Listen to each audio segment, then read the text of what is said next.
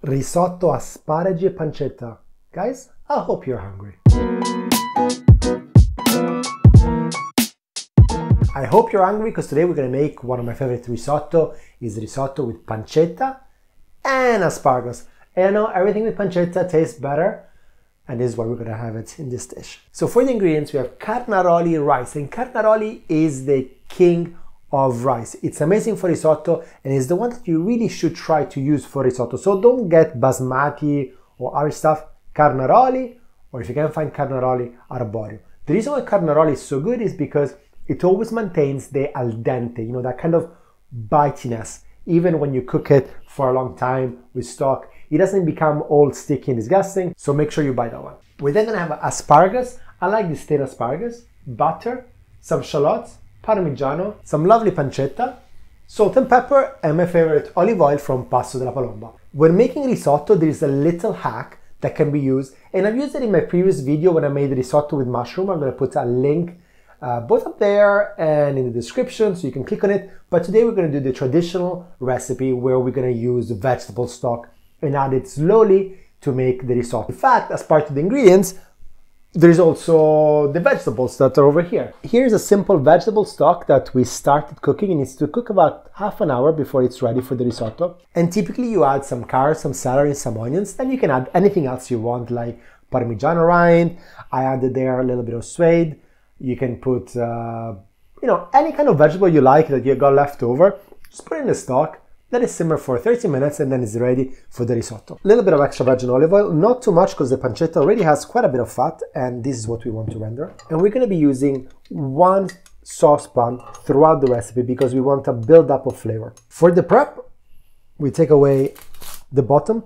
You can add this to the stock while it's cooking, why not? And what we want to do is cut it into little cylinders, nice and thin so that they can cook quickly in our pan. When you get to the stems, you leave the stems alone. We're going to use them in a slightly different way. These things, we just put them aside.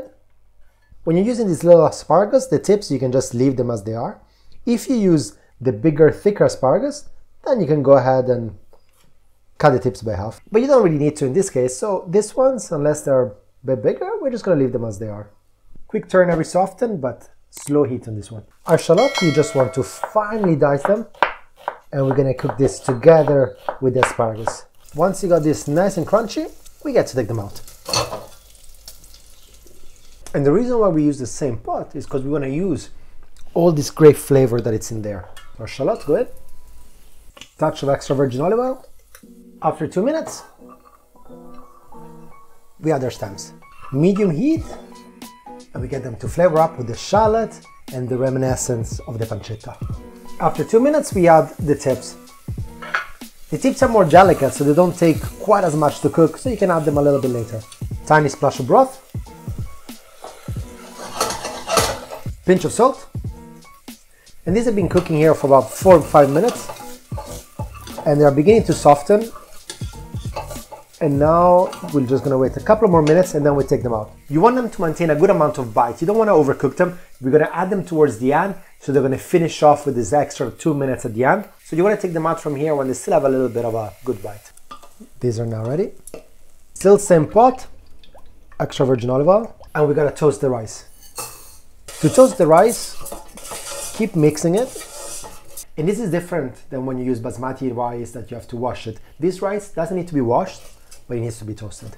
After about 4 minutes, and you see that the edge of the grain is translucent, we add a little stock.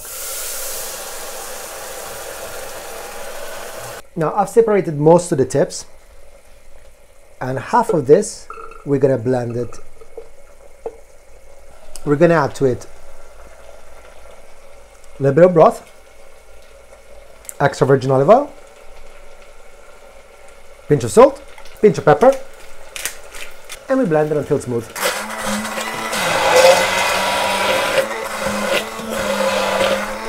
And as it dries, you keep adding a ladle of the stock, which importantly, I forgot to mention before, we did salt the stock. So the salt for risotto comes from the salty stock. Halfway, and we add our cream. And when we mix it, it's going to take this great green color. And when it's ready, we add our butter, our Parmigiano,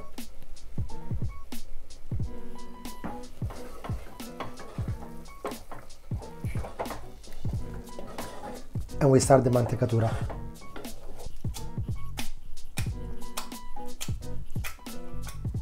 We're gonna add the rest of the asparagus, some of the pancetta,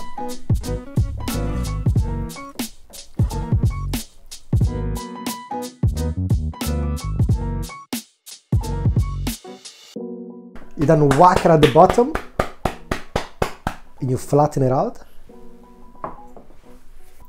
Our asparagus head. And then we finish off with our leftover pancetta. There's never enough pancetta. That's a key rule in cooking. We finish off with a swirl of extra virgin olive oil, and that's us done.